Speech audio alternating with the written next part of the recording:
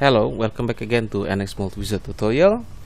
So in this session I will still use the same path like this one, but now I'm gonna show you how to create a user-defined workpiece.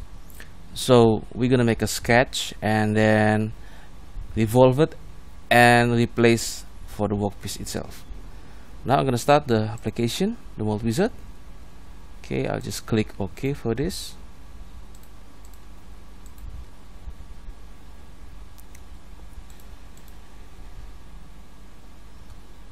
Okay, change a little bit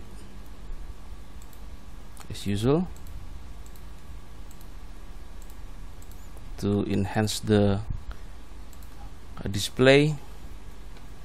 Okay, let's go back again to Multi-Wizard, reorient this one, make the axis Z perpendicular and make the center at the center of the circle. Click OK. Okay, now the workpiece, NX automatically create box workpiece, but it's fine. Now I'm going to explain you about this one, cavity and core, this option. Okay, so we're gonna let this one, it's okay, the box.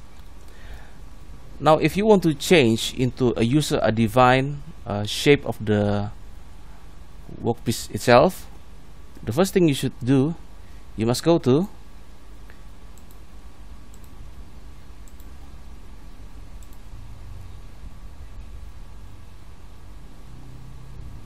here. Okay, in here we have this one, and then you make it as display path. Okay,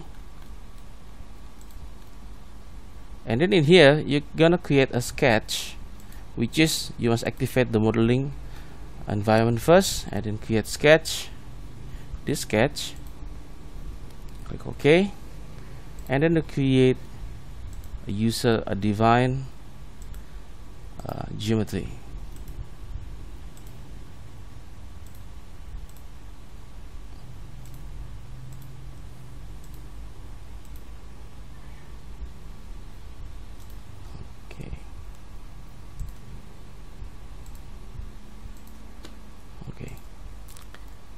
And then after this, click finish, go to revolve, select the